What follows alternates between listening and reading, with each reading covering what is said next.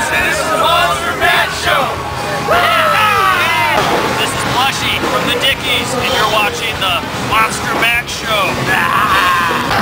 Hi, I'm Jorge of the Casualties. You're watching the Monster Mash Show. May I?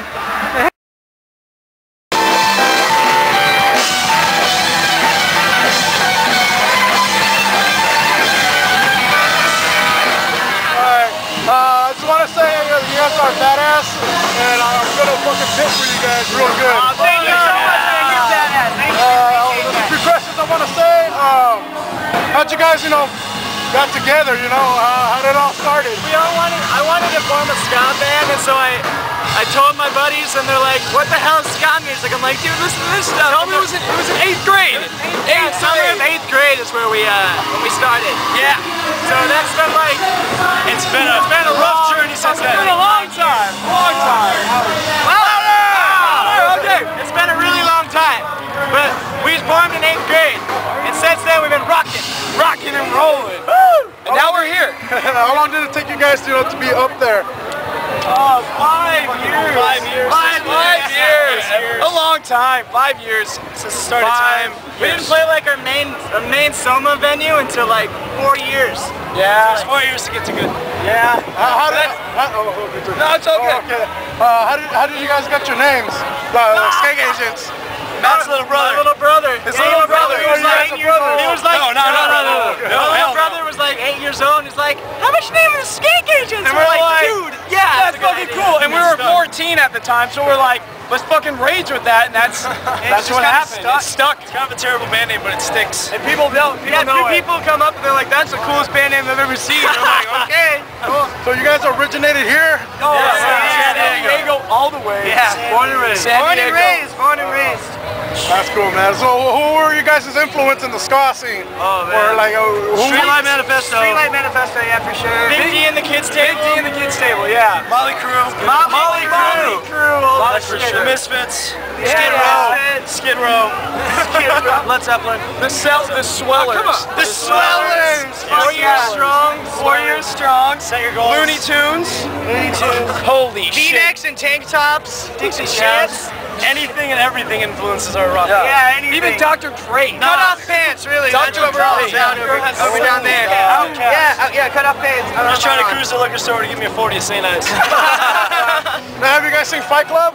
Yeah. We are Fight Club. Okay. What if you were to go back in time? Who would you fight? Okay. Fuck.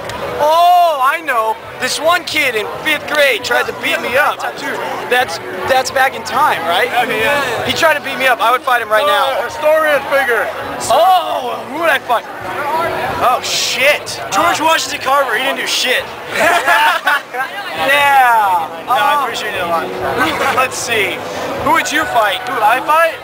I'd fight a T-Rex. Oh my God! You can't be Damn it! Yeah, that's it. That's the winner. You cannot be fighting a T-Rex. I would fight Aaron Barrett, steal all his music, so we can be that famous. Yeah. Oh, that's a good. Yeah. We would, dude. We would kick the shit out of Aaron Barrett just because he's Aaron Barrett. I would fight. I don't care. Even Aaron Barrett would kick the shit out of Aaron Barrett. Oh, you're right. Yeah. That works. That's it. Alright. I always give this all the time to every band I say. What Star Wars character would you guys kick in the nads? C-3PO! Yeah, C-3PO! He's a fucking pussy! He's a pussy! He's a straight up pussy! He's a dickhead. Losing his arms and legs and shit, having to be carried on back. I know! Weak. No room for the weak. Also Jar Jar Binks. Yeah, he was. Oh yeah, fuck Jar Jar Binks. He was a waste of animation. You know what I do? I'd kick all the new Star Wars right in the nuts. Just all 3 of the movies that were new. Anakin, dude. Yeah, fuck Anakin. Little Anakin? No, big Anakin. He's a pussy, dude. Yeah. No, it's all about the original trilogy. Fuck the new ones. Yeah. I guess that's not important to the band, but fuck the new Star Wars. I'm going on the record. My name is Wade Morris. I play the Skate Agents. Fuck the new Star Wars movies. All about the OG for real. Rock and roll. Right on, guys. Well, it's a pleasure to meet you guys. Pleasure to meet you. You guys have been awesome. I can't wait to skate with you guys. Thanks so much. It's gonna be badass, man. All right, you take care.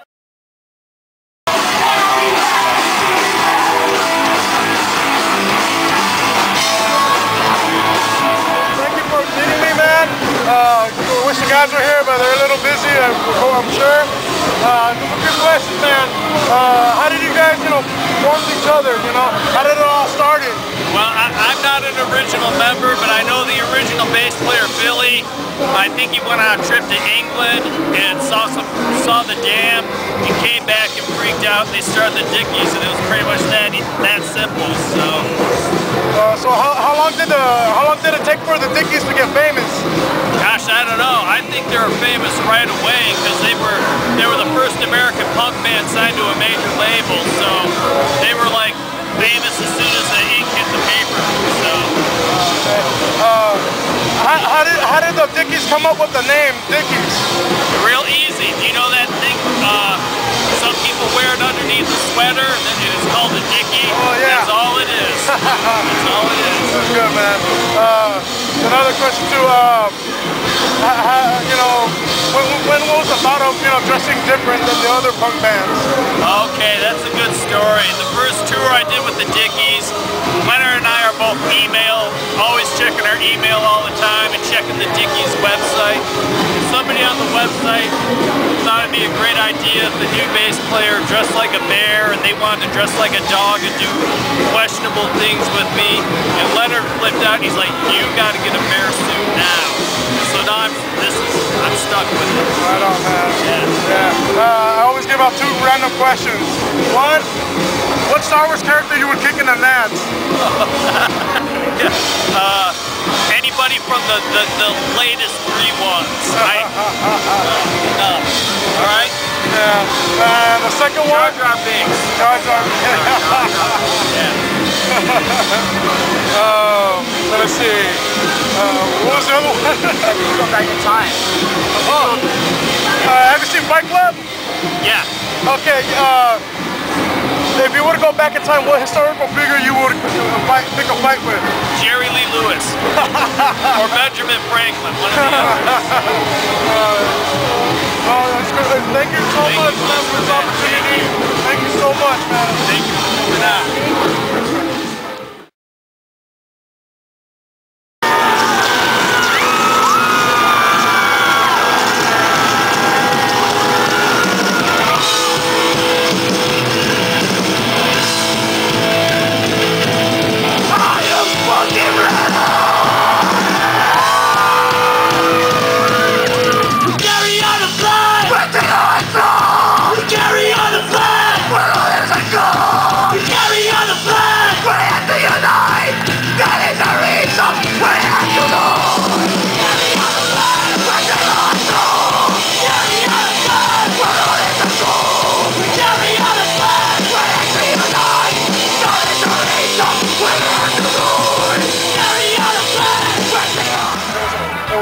Show, man. I really loved it. You guys are awesome. You guys are pumped, man, to be here. And I'd just like to say, a few questions, a couple of the, usual questions, Sure. But it's for my viewers too. Yes, of course. The casualties, how did it begin? How did it all start? The casualties, to tell the story of the casualties, I probably need to write a book because it's a very long story which has little clicks, little parts that needs to be explained to be understood. So to make a long story short, I got into punk 30 years ago and the Casualties started 20 years ago. And the Casualties was actually the moment, a rebellion of what was happening in New York City at that time, which was the punk scene at that time in New York got mostly into drugs. Yeah. Everybody was doing very heavy drugs. It was ridiculous. So me and a friend of mine decided to get away from that punk and decided to start what the old punk was, back to the roots, kind of. I used to have dreads. And I shaved up my dreads, got a mohawk with my friend, and we started a little crew, listen to our music with the radio on the streets, which was the New York style. Always carry the radio. And little by little, our number multiplied. And all of a sudden, it became a band. And it was our own crew, our own people, and it was never supposed to be. It just happened. Life happened. And life made the casualties. Right on, man. That's what it was. That's cool. And how long did it take for you guys to get up there, man? They're well known. Oh, well, the casualties was never supposed to be outside New York. Yeah. And the band all of a sudden was having friends coming from other states. And they started coming from Japan. Because the band name was spread. Maybe because the way we look, very outrageous. We were young kids, and all of us, all the way outrageous. But we worked, and we were very lucky to find jobs the way we look. With dishwasher, you know, I come from a very low-income family. Yeah. And it's like day to day to live, you know, trying to make it. Yeah. And when Pong, I discovered Pong, the lyrics, I felt like energy, you know, like life. There is life beside work, you know, hang out with friends, there's people like me. I always give out random questions. For example, which Star Wars character you would kick in the balls? Oh man, I haven't seen the movie in a long time. Who would I kick in the balls? I don't know. Chewbacca. Nah, Chewbacca's cool. I like Chewbacca. She would kick Chewbacca in the Who balls. would I kick in the balls? Let's see. I'll probably Luke Skywalker, because he's the pretty boy. Yeah.